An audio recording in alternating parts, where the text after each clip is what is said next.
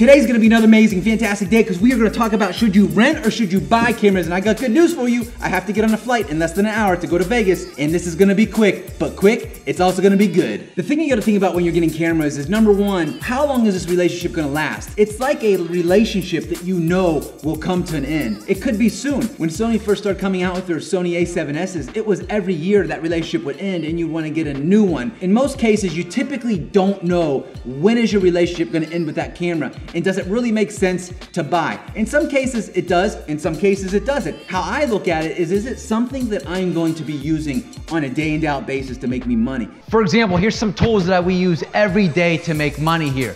We have a bunch of phantoms because if one breaks, you need another one. And then if you break that one, you need another one. And if that one breaks, you need another, and so on and so forth. You get the idea. That's why we have so many of them. Guess we break them. We have our custom-made drones. We use those. We have our cameras. We use those all the time. Our audio gear, our gimbals. These are things we use every day to make money. It makes sense. It would not make sense renting these things for me. Maybe for you, but not for me. Can I pop on a plane like I'm about to in a few minutes to go make some money? And in that case, it's maybe something you want to have on hand if it's your everyday money maker. But something that I learned about renting versus buying is that it's always not the smartest choice to buy. By buying cameras, I am actually constraining my creativity. I am kind of putting a stop, a damper, and saying, well, with what we have in our toolkit, we can do X, Y, or Z, but we can't do A, B, and C. By budgeting in your rental gear, you could really just expand the needs. And in my case, sometimes we really need to shoot RAW, and I've always held back because I don't have a camera that it does RAW to my liking and something that I would use on a day in, day out basis. So sometimes we weren't thinking of shooting RAW when the situation clearly called for it. So renting does let you choose what is right for the job, not what is right for today. Before I get too far in this video and I get too many haters, I want to talk about a few different things that I do suggest buying. Number one, here are my tripods. A tripod is a necessity. It's like oxygen to me. You have to have one. So this is my favorite right now. It's my Bembro. I have my light stands. Okay, do you see that? That's amazing how that sits there. This is like a dolly track. I have my LED lighting. Right now I'm using Dracast. I don't know if that's how you say it. That's how you say East Coast ways, Dracast. And then back here, my cord bags. I have a shoulder mount. I have a couple monopods. I got some audio gear. I got some more light stands. These are the freaking awesome light stands. Actually, let me show you these real quick. Hang on. These are light stands that I recommend every human to buy ever. Now, they're a little bit expensive because they're Manfrotto and it's a brand name. However, they are super fantastic because these are like mini light stands that come in this little package, and they travel and they break down and they come back so easily. They are amazing to have. I have some heavy lifting tripods back here. I have then I have some bounce things, and I have my boosted board bag.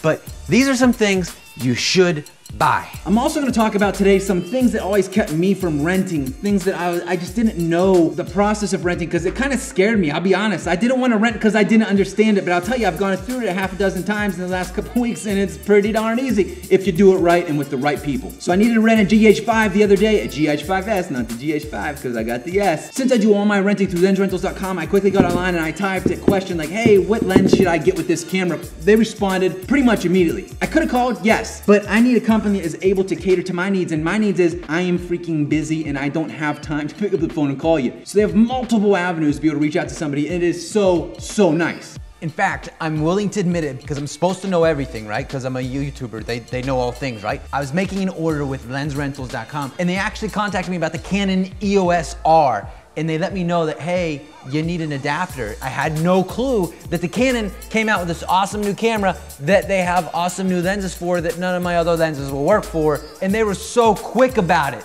That's the kind of company you need to look for. Another thing that always kept me from renting when it should not stop you from renting was working with some local companies sometimes. And not all local companies are like this. I shouldn't really put them all in a bucket, but I'm telling you, I would rent from people like, oh yeah, it's gonna be back on this day or it's gonna be back on this day. My point is they just didn't have the stock to be able to handle my needs. I had to plan out like 4 months in advance, and my business doesn't work like that. I need to have something quick, and having it delivered is better for me because I don't have time to be running up. I mean, I live in Dallas. This is how many people here? Millions. We'll just say millions, right? We have options when it comes to renting cameras, but I want to choose somebody who can actually cater to my needs, get to me quickly, and send it to me in the mail because I ain't got time to get in a car. And I certainly don't have time for them to get their camera back. I know lensrentals.com has been fantastic for me because they always have available what I need. Going along with what I'm talking about right now is making it easy. You gotta make it super easy on me because we're busy. And if you're not busy, you'll be busy soon. And if you're not my situation where you're going from place to place, you're busy because you're a running gun and you're a one-man show and you gotta do this all yourself and you got time to be going to places and making it hard for you. You gotta make it easy. So lensrentals.com, they send an awesome box, all categorized out and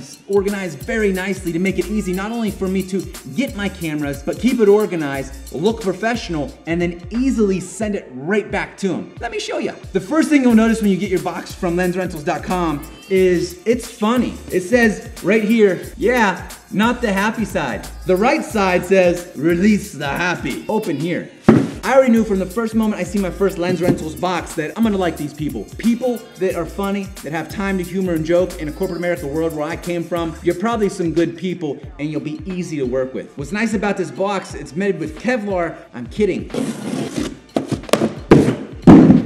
Amazingness. This thing is built like a brick house, if you know what I'm saying. It's really an exhilarating feeling the first time you get your Lens Rentals box. It's so well put together. I wish they could come here and organize my cameras, but they would probably not like that because it would be a horrible job. First thing, when I open it up, I see Smile. Everything is protected very well in here, so it's really nice. That was one of my major concerns before renting was like, hey, I'm gonna get this stuff, it's gonna come, it's gonna be broken, it's my fault. Get the insurance anyways. They organize things so neatly, it's never gonna go back that nice. I wish it was, but it's not. So for this order, I got the GH5S because it's freaking awesome. Just did a review on that and I'd like to do another review on it because it's freaking amazing. I also got the Sony RX100 Mark VI. Yes, this is the Mark VI. So just making sure they look alike. Don't judge me. I mean, not all cameras look alike, but these ones do. Ooh, this is tight. Little tight to get out of there because it's Sony's overweight cousin, the Canon G7X. One of my favorite cameras that I despise. And what I mean by that is it's a love-hate relationship. I really like it, but at the same time, it sometimes makes me angry. But it makes me happy where the Sonys don't make me happy. So it's all a happy family. That's why I got both. Makes sense, right? I also got the Leica 8-18. I'm gonna be honest, when I was reviewing the camera prior, I didn't get the lenses, the exact lenses that I was really looking for lack of knowledge, not lack of ability of lensrentals.com, my lack of knowledge. But this lens is butterly nice. This is the way I like lenses to feel. This is legit. I mean, it's lightweight, it's small, and my gosh, compared to my Sony's lens, I mean, it feels the same quality, but yet it is a weight of like freaking half. Probably not, but it's pretty darn close, I bet. Also got the Sony a6300 because I want to shoot some tutorials. If you want to see how you make things cinematic with the a6300, let me know in the comments below. So I have all these cameras out there, super amazing, but then what do? You have these cameras. How easy is it to get back to lensrentals.com? Let me show you. They give us this little pack here. It's amazing. It has everything in it. You have a return label. Not only that, they explain in here how to do it just in case you're not smart, but I'm sure you can figure it out. They also even give you your tape. How amazing is that? And they even have time to put more funny things on the tape. I think these people have too much time on their hands, possibly. This is how hard it is to return a rental from lensrentals.com. You got your label, bam! Bam is not necessary, and you got your Tiz-8 with funny stuff on it. I can't do it! Yes, I can do it, Brian. You can do it. You can do anything you put your mind to. My flight is literally leaving in 45 minutes. Bam! This is definitely never opening again. Now it's ready to go back. Now sum up everything, just think about it. If this is a $2,200 some camera here in the US without a lens, you're looking over $3,000 for this camera. You can go to lensrentals.com. If you just wanted to get it for one day, that's gonna only cost you around $90. That is nothing in comparison to getting this camera, making the wrong decision, and it's stuck with you permanently, or at least until you can afford another one. If it's something you can use every day, buy it. But before you buy it, you should try it. You gotta try things before you buy them because I'm telling you, once you get it, you're stuck with it. I have at least $20,000, $30,000 on the other side of this wall right now that I did not listen to my own advice because I did not know my advice yet. When I'm talking about wasting money, I had to sit down for this one because I get a little leery. Yeah, I feel like I'm gonna pass out when I point this out.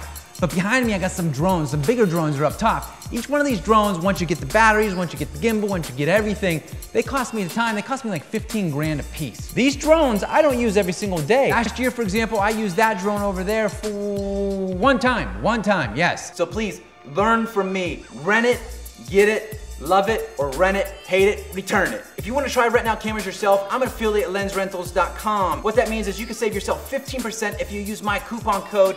Click the link below, save yourself some money, rent some cameras. Please rent before you buy. Hopefully this was helpful for you guys. If it was not, make sure you smash that subscribe button because then I'll come out with some more videos that you'll like later. If you loved the video, make sure you smash that subscribe button. In the meanwhile, I hope you guys have an amazing day and I will see you soon.